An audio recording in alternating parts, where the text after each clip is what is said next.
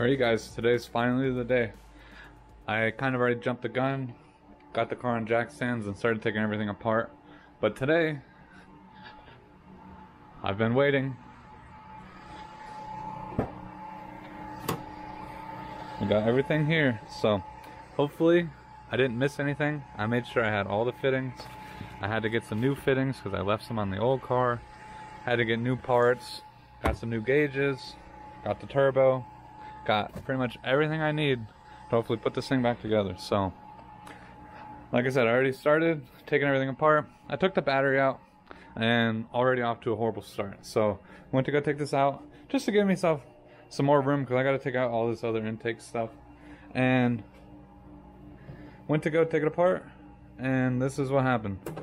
So, the bolt that you normally would loosen to loosen up this clamp literally just snapped away on the battery terminal. So I already just ordered a set from Amazon. Hopefully it'll be here soon. I took the negative one off too because it's not looking in the best shape either. But this is what happens when you don't clean your battery terminals and the corrosion gets to that copper and it just ate it away. And then when I went to go take it apart, it just broke. So I took that off, took the windshield wiper shroud off. I gave that a good cleaning because it was pretty dirty. But now it's time to start getting into the other stuff. I'm going to take off the intake side of things. Probably take off the bumper. I'm just going to get myself prepped and ready to go because the first thing I'm most likely going to do is take off the headers and the exhaust, get that out of here, so that way we have room to put the turbo in and everything like that. So it's actually kind of funny to literally go from a naturally aspirated engine straight to a turbo. I mean, usually like people will have aftermarket stuff on their car already, but this is literally a stock engine, so it does need to get cleaned. Like there's lots of stickers and I mean I don't know what this came off of, but it's a sticker from a part, leaves and stuff in here. I'm gonna try to give this car a good clean. I have an oil leak somewhere over here. I think it's my oil cap, so I already tried to clean it off just a little bit, but something's leaking over here and it looks like it's all, majority of it's around the oil cap and just kind of flowing itself around the engine. So I'm gonna have to order a new oil cap soon, but for now it'll stay. It's not a horrible oil leak, but it is leaking oil. So let's get this air intake box out and get ourselves prepped for the turbo.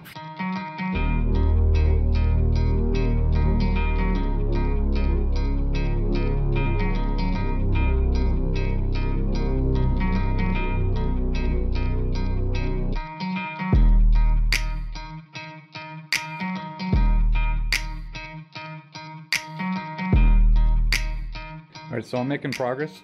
Got most of the intake box out. I have this stuff I gotta try to do, but that has to come out from the bottom. Bumper came out pretty good, surprisingly. Looks pretty good, but it's funny because if you guys were watching my detail video, I noticed that bumper was getting pretty bad in the middle, and it honestly, I'm not a body shop person. I don't know body work as much, but that kind of looks like duct tape, but I could be wrong.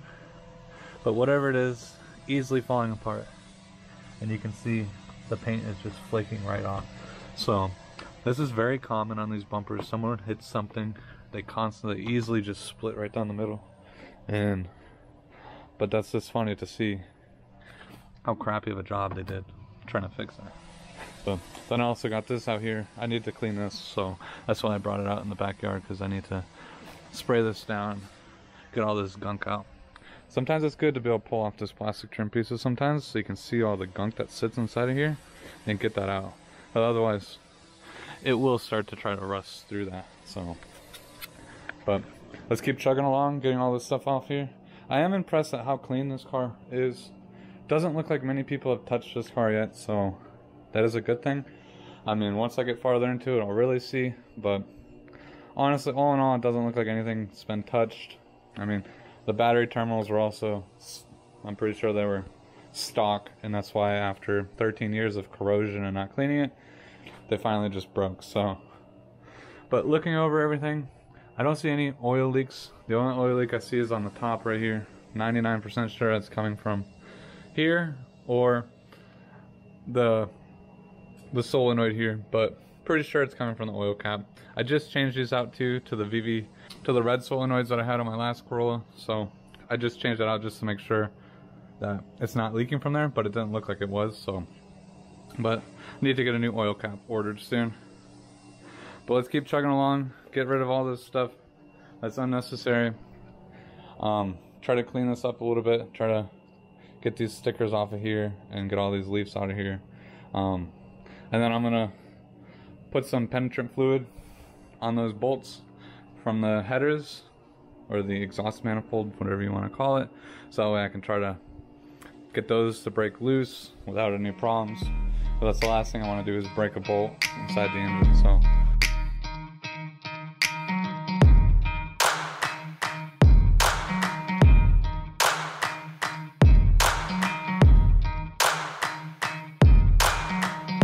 got everything off the front that I think I need to.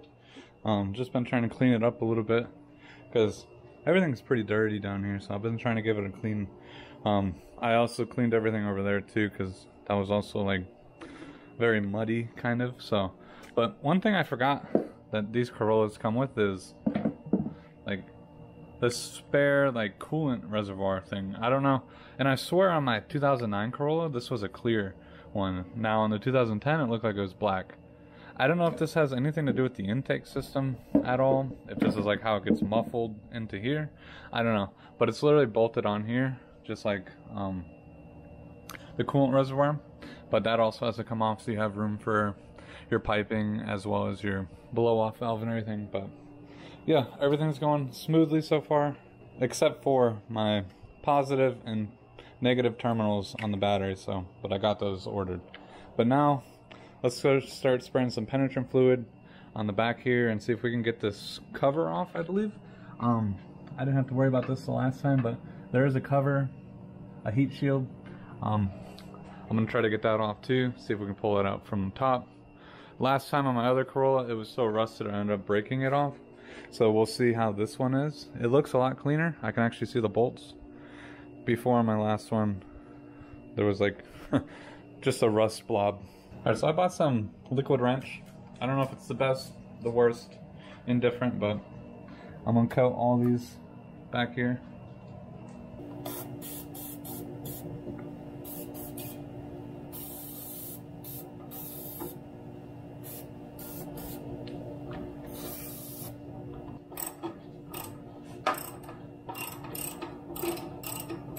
Alright, so surprisingly, this actually came out in one piece, and it still looks fairly good. So, like I said, my last Corolla, I mean, I know, obviously, it really depends on where you live, and from what I was told, this car was only in, like, New Hampshire or something like that for the first 2 or 3 years, and then from there it came to Florida. So, I'm assuming that it didn't see a lot of snow, because this, like I said, is like one of the first things to go. So now I just soaked the 5 bolts on the manifold, as well as a couple bolts that bolt the cat downpipe, whatever you want to call it. I didn't realize there's another shield underneath there, so I will have to get that shield off as well. But all in all, so far so good. This is probably the worst part that I thought. I mean, other than I hate getting under the car and taking the whole exhaust off, but other than that, I mean, we'll get this out and we'll start cooking.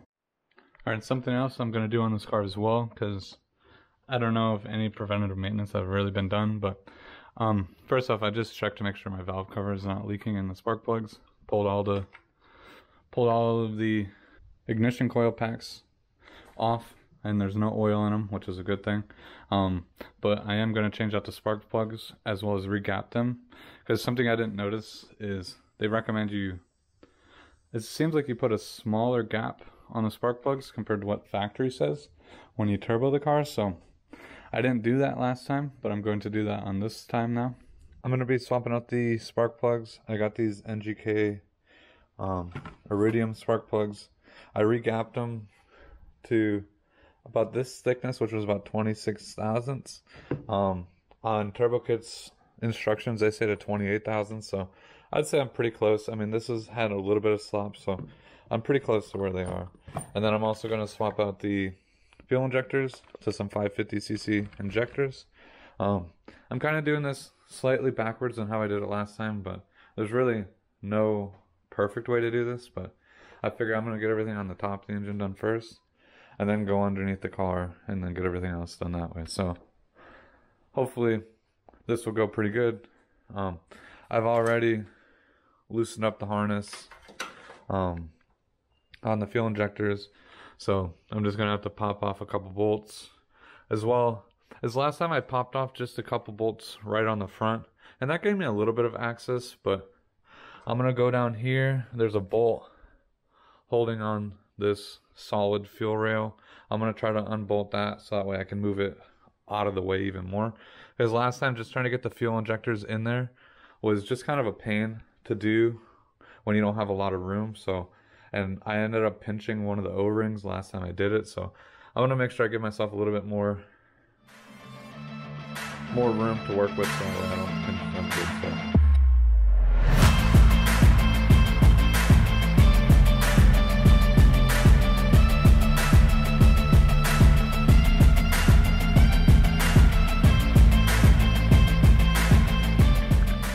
Alright, so I just took the old fuel injectors out.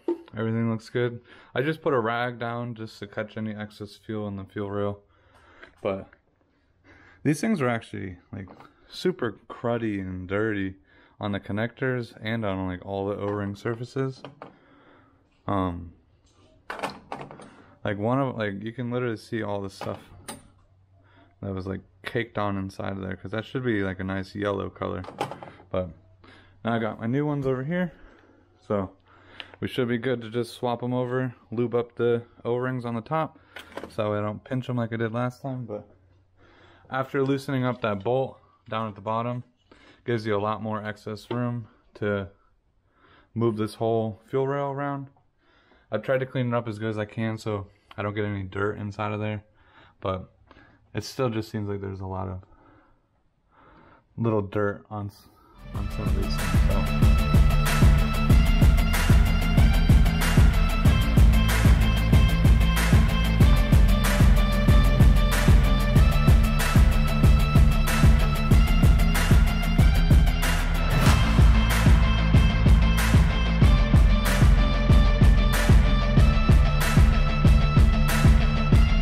So I'm in the middle of doing the spark plugs. Everything's going pretty good so far. Nothing's stuck in the engine, luckily.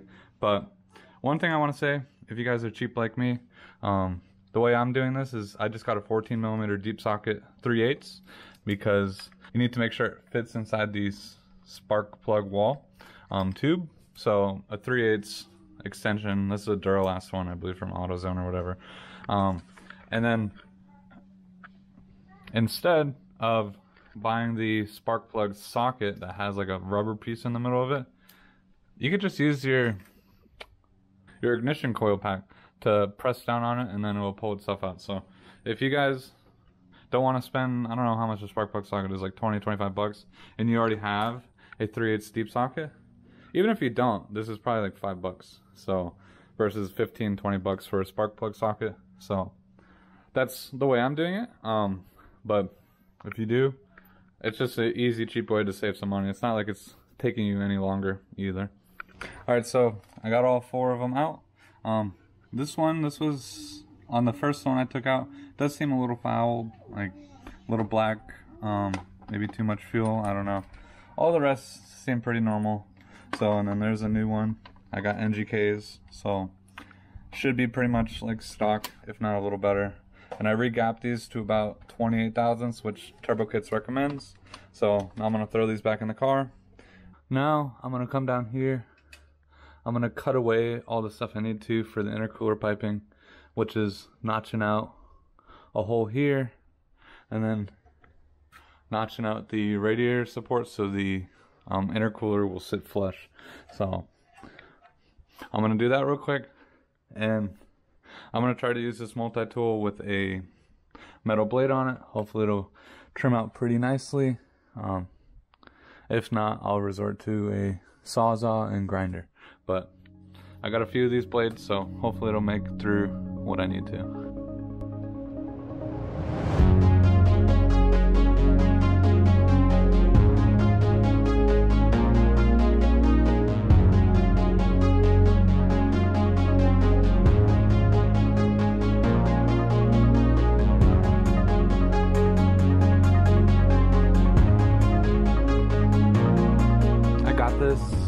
cut up. Could look a little better, but this metal is so flimsy, everything just shakes and vibrates so much. But I cut off, they say to cut off about 6 inches from the bottom. I did about like 6.5 inches, so that way your intercooler will fit. And then I cut off pretty much all the way up to about the middle of that hole, and as far over as I could before the metal got really, really thick. Hopefully that'll be enough. And then I found some silver wheel paint. I don't know how good it is, but I just shook it up and I sprayed this, and just to protect the paint, nothing to look perfect because nobody's ever gonna see it, but I found a color that looked fairly similar, so I painted that. Now there's a million other things we could do. I think what I might do is try to get the exhaust off now, and see how well that comes off. I have to drain the oil, as well as pop off the oil pan, so that way I can drill and tap for a oil drain for the turbo. And then once we get all that done, we're ready to start throwing everything on. Alright, so I've been making some slow progress, but making good progress. So I swapped out my old oil and coolant lines because I ruined them when I was pulling out the turbo on the Corolla. So I got new ones, swapped them over, tightened them pretty good. One thing I can definitely say is, if you have any of the lube left over from your fuel injectors, it definitely will help slide these fittings on, because that's what I was doing. So I got those swapped over, everything looks good there. And then I made some progress over here. I loosened, I know the lighting is horrible over here, but I loosened the 5 bolts holding on the manifold for the exhaust. They all broke loose with no problem, so that was good. It is a little tight space back there.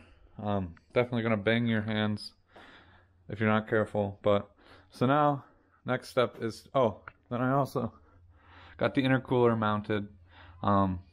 Everything should be good on this side of things. So had just enough room here from what I cut, so everything looks good there. And there's just some mounting holes that are already on the car that we use for those brackets. But yeah, now we're pretty much ready to take the exhaust off and throw this turbo on there. And then also too, something I bought, I don't know if I should do this while I'm putting the turbo in or not, but I bought some new gauges. I think one of them might be useless to me because so that's a AFR gauge.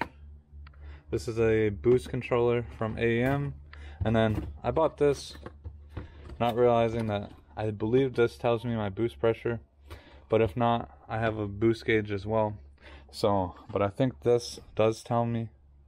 I'm not exactly sure, but if I don't need this, I'll most likely just sell it and just use this and this.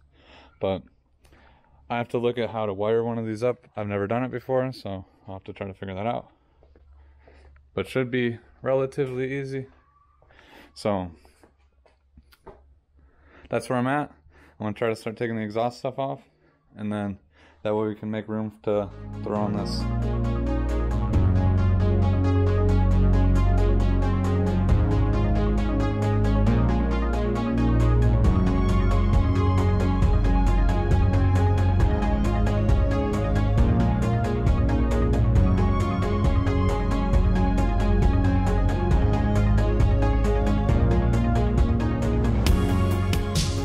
Alright, so after a good 20-30 minutes, finally got the muffler out from under the car. I definitely had a good problem trying to get those exhaust hangers off, but after a good finagling, I should probably invest into some exhaust hanger tools, but I got some pliers and a flathead. That wasn't really the biggest problem I had. The biggest problem I had was this bolt holding on the muffler to the exhaust. One bolt came out perfectly fine. The other bolt I was struggling a little with, but I thought I had it, and then as soon as I thought I had it, I realized that the welds broke holding on the actual piece on the back. So I had to cut the screw off in order to get that off. So, but honestly, I thought I was doing some pretty good. I thought I was doing good with this exhaust, but then finally I had this bolt get stuck on me. So now all I have to do, I got the header bolts already loosened and taken off. I just got to take off the rest of the exhaust with the mid pipe and the resonator and the cat, and then I'll take off the headers, and then we'll be ready to start putting everything back on.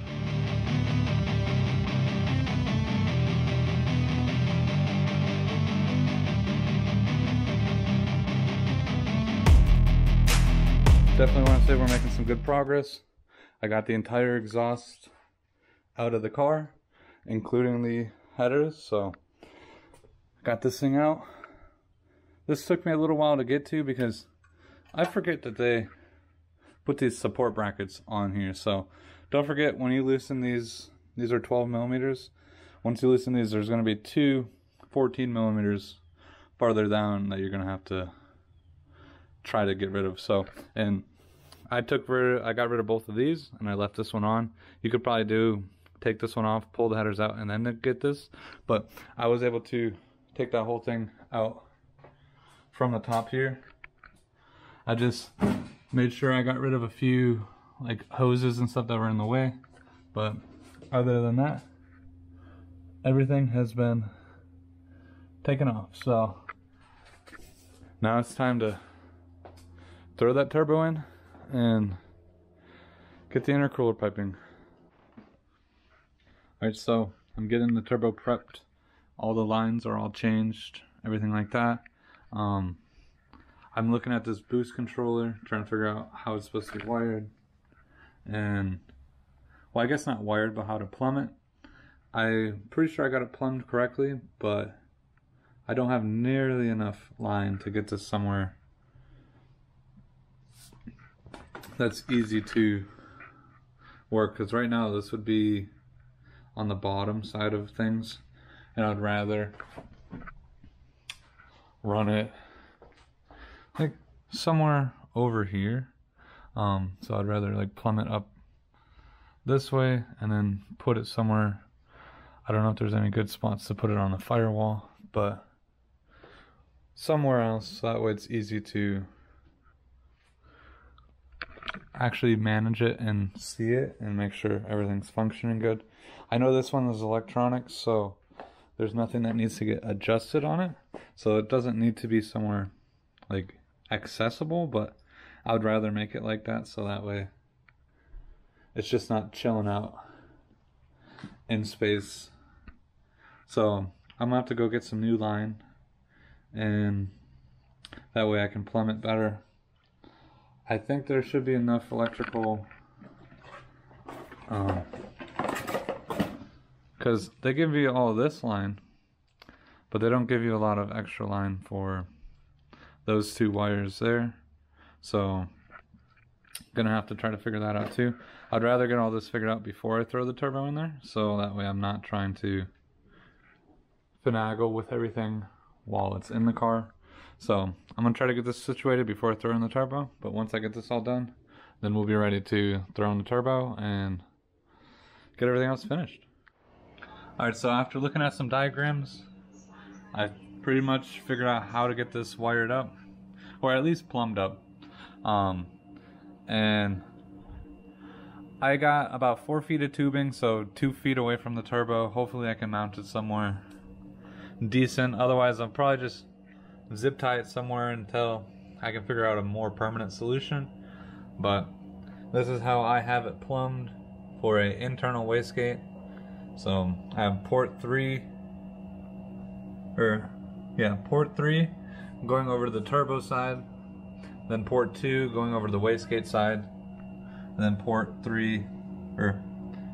1 has a little filter on it. So now that I got that figured out, I got a new gasket I'm gonna put on there. We'll throw this on, put that on, and then this will kind of land wherever it goes. Hopefully somewhere decent enough where you can get access to it.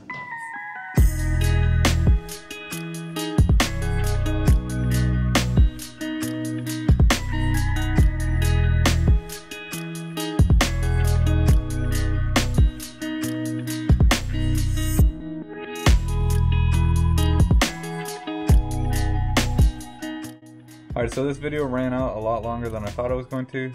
So I'm going to make this into 2 parts so that way they're not as long. So stay tuned for part 2.